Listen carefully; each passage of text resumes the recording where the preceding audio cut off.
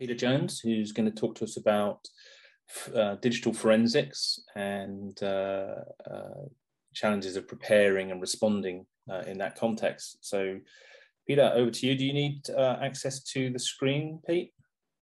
He's already there. Look at that. Yeah, there he goes. He's a black mystical art. I knew you wouldn't disappoint, Pete. That's all right. Hey, look, one of the biggest things that I thought we could talk about this morning is the fact that really nobody gets it. And I thought, well, let's have a bit of fun this morning. So I'll put something together. So yeah, good morning, everybody. You're a resident digital forensic talking person in the group. So it's something I'm incredibly passionate about. I've been involved in forensics and incident response since 2009. Very much don't get to do a lot of the hands-on stuff these days, which is the nature of the beast in management and all that. But still very much involved with the framework and from a practitioner side of things. And actually getting stuff in place to make things life easier for people. One thing I do see a lot of is where it goes wrong. And then actually when it goes wrong, they usually blame the practitioner. And as practitioners, we blame the business. And we blame the client. And I thought it would be nice actually to have a talk about it. So yeah, a little bit tongue in cheek. You know, is it a dark art? Is it though? You know, I do love a good old meme. So is it?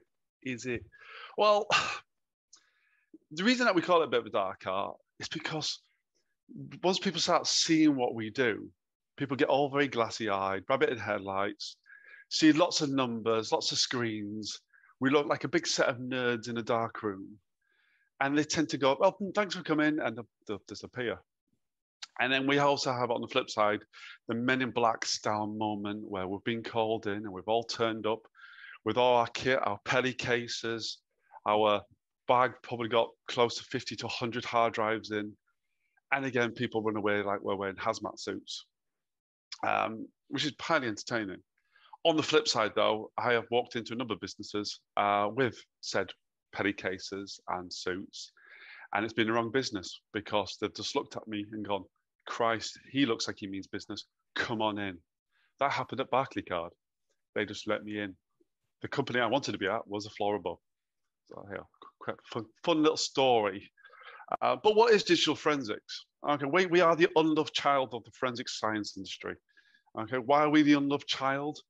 It's because we have that word forensics in our title. Well, really, they're like, ooh, computers, ooh, keep away, computers. We're a traditional forensics, you know, blood, footprints, fingerprints. And even from a UCAS perspective, when I was doing audits, you always saw that the other ones are all very pally together, the traditional forensics. Computers, they're over there. They're in that dark room with a big lock on it that we're not allowed into because they look at stuff. They see stuff. Well, actually, the reality is we do. So from a concept point of view, the recovery investigation of material found on digital devices. And yeah, you automatically will assume computers. But I will tell you now, I've investigated fridge freezers, washing machines, microwaves, smart kitchens. I've had so much fun in cars when I've ripped out people's dashboards. All that is digital forensics. The reality is every step you take, that term digital footprint is actually really, really true. Everybody on this screen is fantastic for me because every second you're on this call, you're leaving a footprint. So if one of you committed a crime later on today, the investigator will go, well, I can go as far back and say, oh, they've on this Zoom call, they've got an alibi.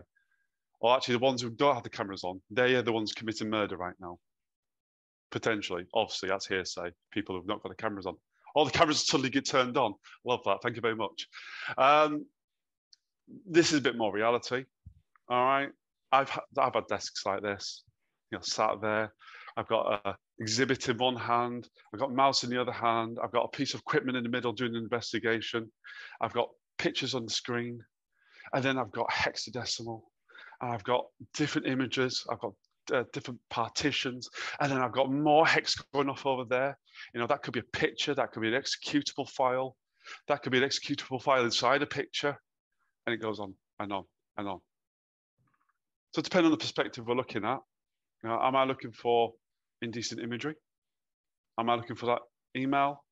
Am I looking for that malware that's plonked on your machine that's come through a family photo of your friend's 3 dogs?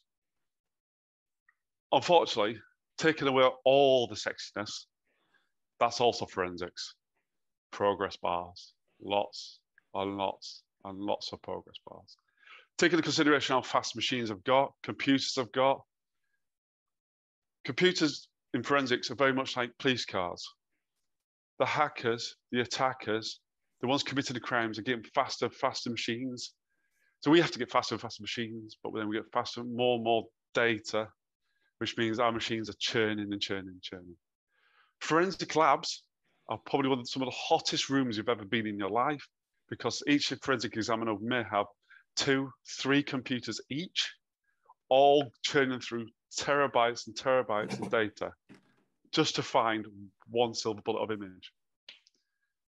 So digital forensics, the reason we call it forensic is because it's got a science to it. We have a pattern of how we get to the answer. And it does feel like you're running through treacle sometimes. It's quite difficult to get to where you'll be. And I wanted to use this talk a little bit to give you a bit of perspective of the lack of sexiness in forensics, because there is a distinct lack of sexiness in the industry. We have these 5 principles, okay, on a very high level. We've got to identify what we want. We need to preserve what we want. And then hopefully by the time we've got to that point, we're doing some analysis. And this is based on the thing we've got in the first place is what we want. And the reason I keep on saying this, you go into a house of a prolific paedophile, they will have lots of computers. And from a forensic perspective, when I was in the police, you've got to depend on those bobbies actually confiscating the right machines. And they'll take the most obvious machine in the house, maybe the one in the bedroom, maybe the laptop that's shoved in the by the side of the sofa.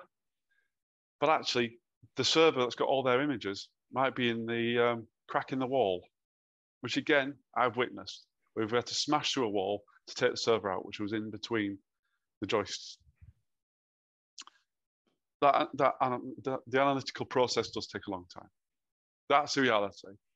You start putting that in a commercial environment where they've got hundreds and hundreds of servers, not the one server in someone's household. Then put the next step on that actually they've got multiple branches around the country.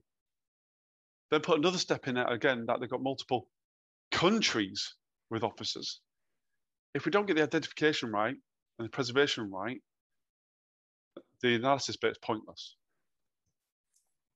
And give you a story. So the previous organization I worked for, we had a Asian retailer who owned some of the biggest franchises you'd recognize on your high street.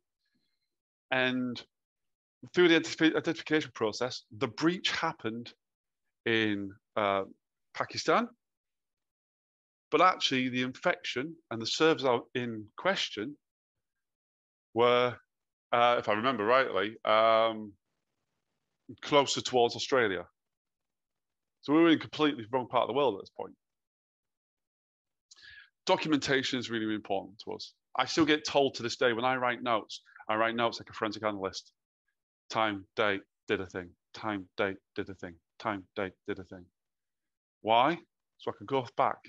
Why? So somebody can check what I do. Because it was one of the worst things to do is when you present evidence to somebody and it gets thrown out, particularly from a court level. Well, actually, you do that as well. So when you present it in a commercial environment, you can say, well, this is how I got to this point. And then that's where you get down to the presentation. Look, this is the silver bullet. This is the smoking gun. This is the thing that I wanted to find and investigate in the first place. We have basic 4 principles. So this is the ACPO, the old the Association of Chief Principals, Police Officers, sorry. They're not called this anymore, but we still refer to as the ACPO principles. And the long and short of it is you need to be trained in what you do. You don't wing it. If you think you're winging it, you should stop. You've got the audit trail. And actually, the person in charge, what we would call the OIC, officer in charge, still works in a commercial environment, But when you come to an investigation that could go straight up to a criminal matter, it's really important the person at the top stays at the top, and you don't make decisions on behalf of somebody else, because it could fall like a stack of cards. And that happens. So I borrowed this slide. I thought it was quite good, actually. It gives you a bit of a visual representation on the sort of things that we can investigate. It's a bit of a can of worms when we come to forensics. I can tell you now, I have seen some home videos in my time. I can tell you I've seen some emails that are condemning, which have nothing to do with the forensic case I've been looking at. And this comes down to that digital footprint. Once you start using your device, or any sort of device, in your car, your Amazon Alexa, your TV, you're giving it permission to store data. And honestly, this is something Jeff feels very passionate about. And all that's on there. I don't get to pick and choose what I get to look at, because that data's gone. This device is gone. I've got it all. Here you go, on the silver plate. Moving it on, how it fits into the wider scheme of things. We've got the incident response life cycle. And this is actually something from a business perspective you're going to be more akin to than the forensic process I just mentioned. Because you're never, ever going to get involved in that part of the process. You're going, well, okay, if I've got ISO, Cyber Essentials, all the other standards, I'm going to have some sort of way to know how I'm going to deal with it when it hits the fan. Well, this is the life cycle. We've got, again, preparation. That's like our identification process. Detect, analyze, yeah, very similar. But then incident response is all about contain, eradicate, recover, get the business back up and running. We need to make money, which is absolutely fine. Absolutely fine. I don't have a problem with that. The problem I've got with is actually forensics covers all that. And I'm all about preservation. So wait a minute, calm down a second. I know you need to make money. Absolutely, completely get you need to make money. But if I can't do my job properly, we all could be screwed. It all could fall down again. And I've told you already, we're not wizards. We don't know. I don't know your business. And you're screaming at my ear going, I need to, why is this virus coming to my network? Why have I got red screens on everywhere? Why is the CEO telling me that he can't do that vital meeting he's on? I can't read minds. I don't come in and touch your computer and know everything about your network. And that's pretty much 99% of jobs you go into. Why can't you do your thing? Whoa, I can't do my thing because I don't know your topology. I don't know how you do account provisions. I don't know about your web application. I need your help. You need to give me a fighting chance. And the problem with standards, it says it'll be on there a little bit, third-party involvement, special interest groups. Yeah, we're going to call forensic people in. And then you're already back to thinking about recovery, getting the business up and working again. Just take a breath, take a breath. So let's quickly revisit those stages. Identification. Where's your asset register? Just tell me where your assets are. What we got? What we got to play with? You've got 500 registered devices. Right, great. We know where these devices are. Great. So we've possibly got a rogue device, a sinkhole device. Right, possibly. Okay, maybe. We've got rogue USB. Right, fine. Okay. You can sort of see my way of thinking. You're helping me. Preservation. You've put something in your incident response program. You've got things in there to go, we can contain. Oh, wait a minute. We've gone back to the incident response life cycle. We're containing. So I've got to go back a step. That actually gives me an opportunity to do my analysis. Go back forward again. You can start putting steps in from the detection and analysis point of view, because I've gone, do you know what? I know how we got in. I know how we got in. You can start getting the business back up and working again, because I've done my preservation now. So I'm going to take that to one side with my 100 discs I brought in on penny cases. And I'm going to continue doing my analysis. So actually, the digital forensics investigation continues going. It continues going while you're getting your business back into full life cycle. I don't know if I watched his New Amsterdam, personally quite a fan. And they got an idea of, how can I help? You are there to help from a commercial point of view. You can't just drop the bomb on forensic guys. Because actually, every bit of information you give me that I'm writing down in my audit log, in my forensic notes, as part of my audit trail, oh, wait a minute, Paul Hancock told me this thing. And then Akeem told me this thing. And then Laura told me this thing. Oh, wait a minute. Jeff, didn't you mention something over here? And that helps the investigational process. So a couple of things to remember. Yeah, digital forensics is the most sexiest thing on the planet. Absolutely. Doug, we sit in rooms day and night, really dark rooms sometimes, lots of coffee, pizza, kicking machines, swearing at machines when it's got to 99% and it's failed. But how you help us is having an up-to-date asset register. Know where your kit is. Know where your people are. Know where your software is. Ensure your response procedures include preservation. Don't just go, yeah, we're going to engage in forensic department over there. We've got them on the list. We've never actually spoke to them ever, but they're there. We'll probably ring them. We might ring Pete, the cyber badger. You might know somebody, probably, maybe. I don't know. Who cares? It never happens to us. Remember, investigations can and will usually take longer than you getting covered again. Screaming in our ears, telling us you need to know the answers to the infection is not going to get it any quicker. Communication is very key. People need to know what's going on. You also need to know interested parties, make sure everybody's aware.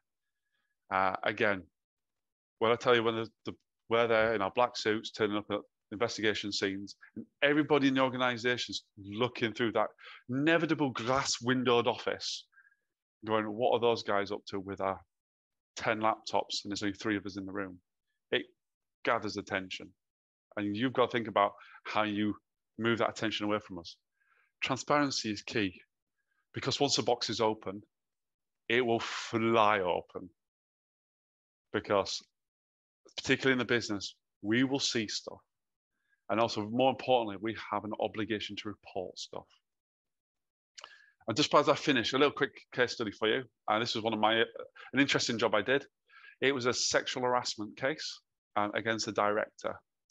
And it was a digital marketing organization, which must have lots of money. They had about 13 Apple Macs. Everybody had an Apple Mac. But it was free will. Free will, I can log in, I can just use it. They had no control over their assets. So when I went in as the lead, I went, right, okay, which device does he use? Well, he usually uses that one over there, but I think he's used that one a bit. I think he's used that one over there a bit. He's used that one over a bit. Guess what happened? I confiscated the room. I stopped them working. I had to stop them working. It was a criminal case. I had to preserve every single Apple Mac in that room. Kind of felt like this. I had to say, you're all going to have to leave the room. You've got to leave your office because I've got to preserve the scene. And that obviously had a massive impact on the wider organization. Thank you very much for listening to me witter.